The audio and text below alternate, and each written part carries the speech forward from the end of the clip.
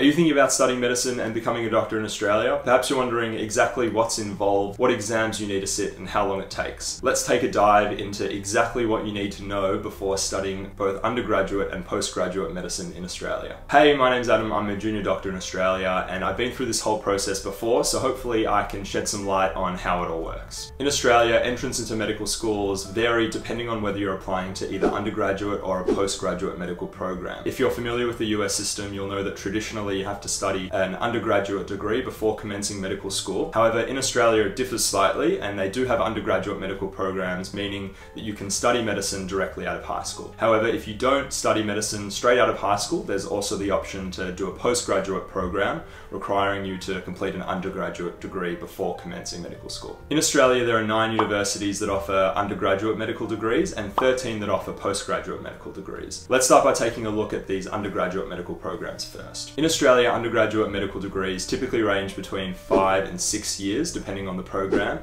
with an optional research year at some point along the way. These programs are typically structured with the first 2 years being based on campus at the university, learning basic medical sciences and foundations in clinical skills, preparing you for the hospital environment. The remaining years are then typically focused on clinical placements and building your clinical skill set in the hospital environment. And these are ultimately the skills that you'll then use when you become a doctor, a junior doctor, and throughout your medical career essentially. But getting a place into undergraduate medical school will require a few things. Firstly, universities will look at your ATAR score, the final score you receive when you finish high school. Universities might also look at different prerequisite subjects that you might have completed throughout your high school. That might be subjects like chemistry, biology, a certain level of maths, English, and there might be minimum scores that they require for entry into their courses. Again, this varies between different universities, so it's worth doing some research and looking at what different universities require of their applicants. I'll try and put a link in the description below that kind of summarizes each of these requirements from different undergraduate universities. And next, universities will take a look at your UCAT score, which we'll touch on a little bit in a second. And lastly, if those two scores that they've combined are good enough, universities might offer you an interview, which is the final stage typically of the application process. And if you want to learn more a bit about the interview process and how to best prepare for it, you can take a look at this video here. And that might be helpful in your preparation. But for now, we're just going to focus on entry into medical school in general. And now each of these factors will be weighed up by the universities in considering whether your application is successful or not. And essentially, each university kind of weighs this differently, so it's worth checking on how different universities operate in their admissions process. Now let's touch on the UCAT. The Undergraduate Clinical Acumen Test, or the UCAT, is a computer-based test used for applications and admissions into undergraduate medicine, dentistry, and other clinical degrees in Australia. If you're like me and you sat the UMAT back in the day when you finished high school, the UCAT is essentially a newer version of that has replaced the UMAT. The UCAT is a 2-hour exam comprising of 233 multiple choice questions broken down into 5 different sections. First section is verbal reasoning, the second, decision making, third, quantitative reasoning, abstract reasoning, and situational judgment. And this averages out to be around 31 seconds per multiple choice question. So it's worth having a think about how you're going to approach the test and consider preparing for it well in advance. And some universities might also ask for an additional written application, which might include something about, volunteer experience, a bit of a personal statement, your motivation for medicine, and a little bit of a written piece about yourself. So it's also worth doing research about which universities might want that and preparing that in advance as well. Now, whilst undergraduate medical degrees are typically for those just leaving high school who haven't studied any tertiary degree prior, there are some exceptions, and some universities do allow applicants who have either started an undergraduate degree or completed an undergraduate degree. And so it's worth doing a bit of research and looking into how universities allocate their spots based on prior academic experience. Now let's touch on postgraduate medicine. Postgraduate medical degrees in Australia offer those who have studied a range of undergraduate degrees the opportunity to study medicine. This is the pathway that I personally took after completing an undergraduate biomedical science degree, which is a pretty common pathway for a lot of people trying to enter medicine. and so it's something that I'm quite familiar with. And the beauty of graduate entry medicine is that the pathways one can take into medicine are virtually endless. You know, I study with people who have incredibly varied life experiences, those that have studied degrees beforehand, ranging from engineering to business to technology, computer science, that sort of thing, who have then wanted to forge a career in medicine, those who have joined the workforce, done a bunch of different things, and then decided that medicine is something that they wanted to try out. And I think that that's pretty incredible because it allows people of different backgrounds with different life experiences to bring their knowledge and understanding of the world into forging a really great medical career.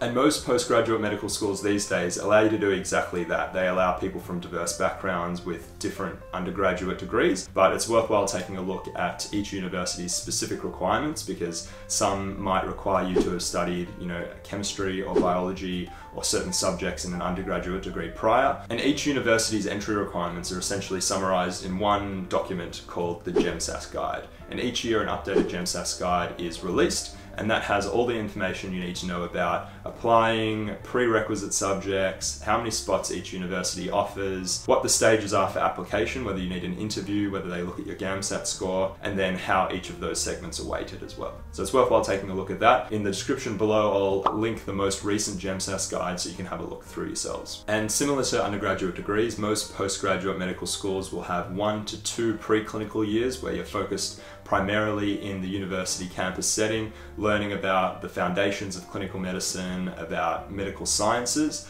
and that really typically prepares you for the hospital environment where the remaining sort of 2 to 3 years are spent doing clinical placements in the hospital itself. So what does the application process look like for postgraduate medicine? Universities will typically look at a few different factors. Firstly, universities will look at your GPA, or your grade point average, and this is essentially the score that your university provides you based on your academic performance. And because each university calculates their GPA slightly differently, GEMSAS provides a 7-point GPA scale which tries to kind of standardize each university's scoring system. I'll put a link in the description below to the GEMSAS calculator, and this basically calculates your GPA so you can get a bit of an idea of what it looks like on the GEMSAS 7-point scale. And secondly, you'll need to sit the GAMSAT. The GAMSAT is a standardized test used for graduate entry into medicine, optometry, dentistry, and other health science degrees, primarily in Australia and the UK. It comprises of 3 separate sections: a multiple choice humanities reading comprehension test, an essay section where you have to complete 2 written essays, and a final multiple choice science question test as well. In the most recent test, the first section comprised of 62 questions in 92 minutes with an additional 8 minutes of reading time. In the second section, you have 1 hour to complete 2 writing tasks with an additional 5 minutes of reading time. And on test day, you'll then have an hour-long lunch break. Returning for the final section, you'll have 142 minutes to complete 75 questions with an additional 8 minutes of reading time. And there are 2 main sittings for the GAMSAT. One is in March and one is in September.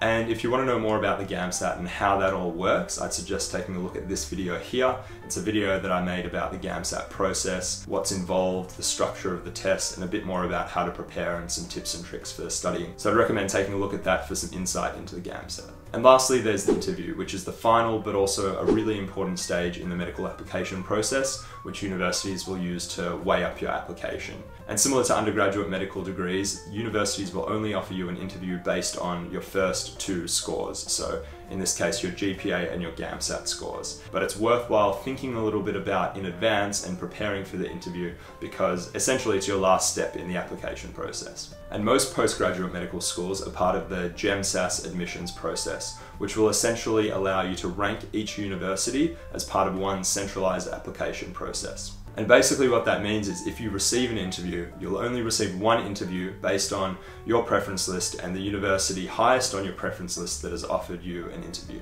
And after that interview, you're only really offered a spot from either the university that you interviewed at or any university below that university on your preference list.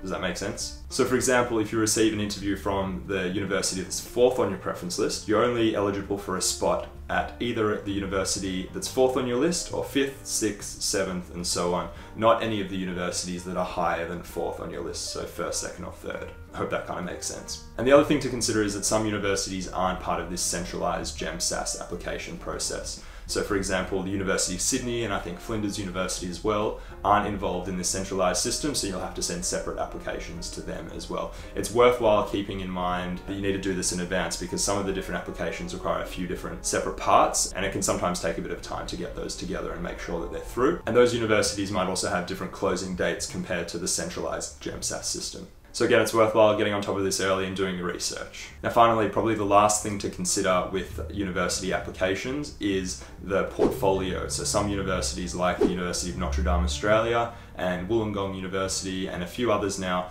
will ask for essentially a portfolio to be submitted alongside your application. And this is basically a fourth arm of your application. And they'll consider things like, again, volunteer experience, life experience, work experience, study experience, taking into account essentially you as a whole person rather than just different elements of your application. And so the portfolio can be really useful for people who have diverse life experiences to be able to put that into their portfolio and use that as part of their application a bit more clearly. So it's worthwhile considering how this plays into your application process. Writing portfolios can sometimes take more time than you anticipate and a while to finesse and get done really well. So that's the general process of getting into medical school in Australia. It's a little bit of a slog and it's a lot of hard work, but definitely rewarding in the end. So good luck to all of you who are just starting this journey now or who are partway through it, and good luck with your applications. Medical school is definitely the start of a long, challenging and rewarding journey, both as a student and as a doctor, which is a whole nother process in itself. But good luck to everyone applying, and feel free to comment below if you have any questions or any of your own experiences that you want to share with the community. I'm always happy to answer questions and get a bit of a discussion going in the comments. Otherwise, if you found this all helpful, feel free to like the video and subscribe. It really helps, and I'll be posting a lot more medical school related content shortly, so stay tuned for all of that. Thanks and see you soon.